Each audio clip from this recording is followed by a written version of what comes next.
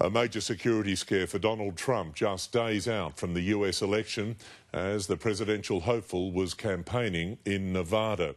He was suddenly whisked off stage during a rally amid fears someone had pulled out a gun.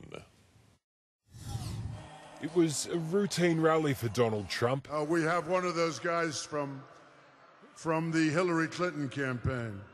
Until this happened.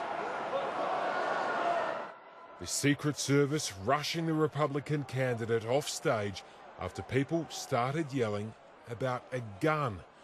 You can see officers struggling with... We love you!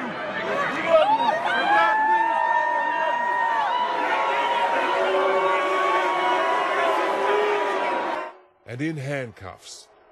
Trump re-emerging just minutes later after being given the all-clear. Nobody said it was going to be easy for us. Earlier, there was quite a different interruption. Look at that baby, he's so cute.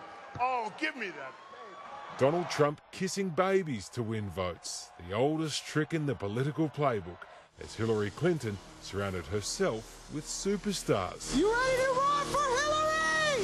It's less than 48 hours now until Election Day, but the latest polling is good news for the Democrats. They are 5 points ahead, with both sides now pulling out all stops. Both candidates are flying into North Carolina pretty much every day, and the reason for that is simple. No Republican has ever won the presidency without winning this all-important state. So Donald Trump knows that if he loses here, his chances are pretty much shot.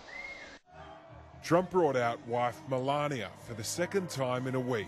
He's also compassionate, thoughtful, giving, and loving.